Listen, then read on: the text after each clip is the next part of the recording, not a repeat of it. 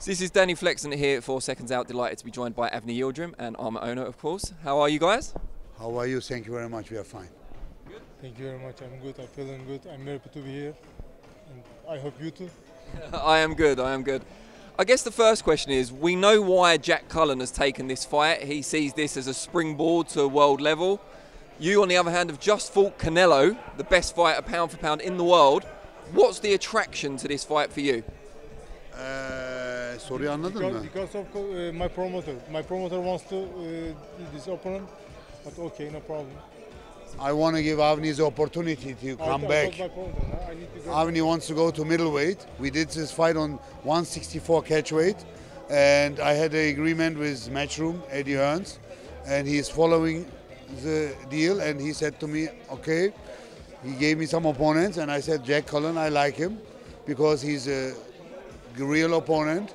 And Avni, if he wants to make a real statement, he has to move over Jack Cullen to middleweight division and show people that you can't only judge Avni with one Canelo fight. And Avni, although the Canelo fight did not go the way you wanted, did you learn anything from it? Yeah, but I don't want to talk too much about Canelo fights. You know, I don't want to looking back. So you know, sorry. He did not learn. He did not fight. Avni was not ready. Avni, you can only learn. He learned by Eubank fight. He learned by Dirrell fight. Canelo, he was not Avni. I can tell this. It happens sometimes. Psychologically, you can have a blackout. Something happened. It's a long story. After the fight, we can talk. 2 years off, 2 surgeries, COVID, all the questions. You know, of course, we expect a different situation. But you know what? Sometimes it happens. You have a child goes to a university and he's not able to do mathematics. After the fights, I didn't get in the ring for 2 years. You know, but 2 injuries, 2 surgeries, training camps not really good. Everything was hurry. Are we fighting? Are we no fighting? COVID, Corona, oh, there's the date, take it or leave it. And you can't say no to Canelo.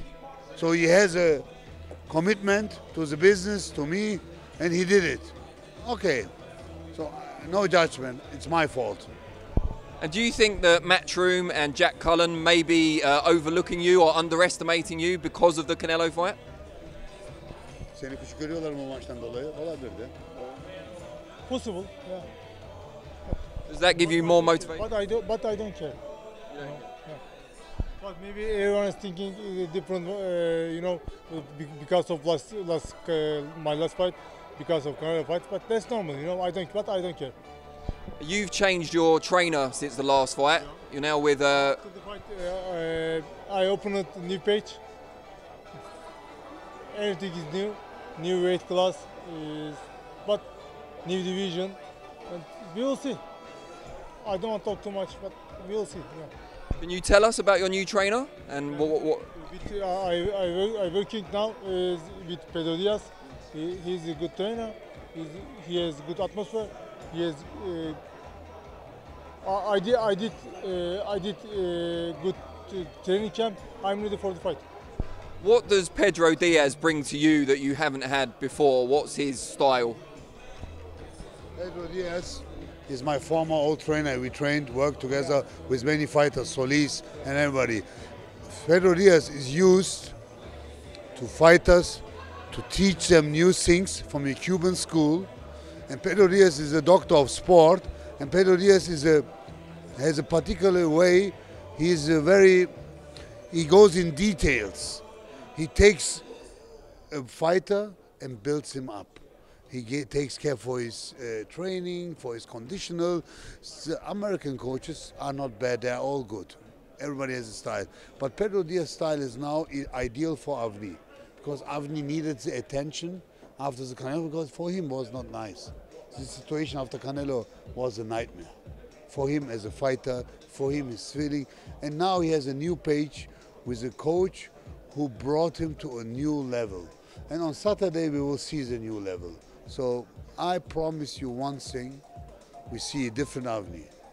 And if Jack Cullen underestimates Avni, good luck for him. But it will be very painful and hurtful. And he can say, I lost to a good guy. It's okay. Respect, you learn something, Jack. Good luck for your future. But Avni shows people that he is back. He needs that win to make a statement. So I think all is cool. And Avni, why middleweight? Why move down now? But after the Canelo fight,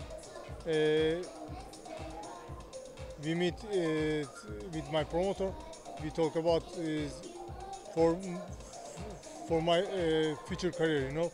But we talk about one something. We talk about anything, many times anything. But and then we are last decision. We go to the middleweight. Is it hard for you to make the weight now compared to? Easy for me. Now today morning, I check my weight is 163. Yeah. Really, because he's not a very big man. You know, he's not very tall. For him, we were thinking many times, but we had the mandatory position. We can't leave it in super middleweight, so we have to stay. So boxing is about also business and industry and everything. So now he's in the middleweight because I think that is his. We were talking about Charlo before the Canelo fight.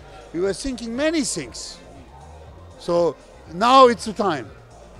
And final question for you, Avni. What is going to happen on Saturday night? Again? Ne olacak cumartesi akşamı? But I want to show anybody who is Avni Yildirim. And who is Avni Yildirim? Yeah, who is Avni Yildirim? But we will see in Saturday. Thank you very much. He will destroy it. Cheers, Ahmet.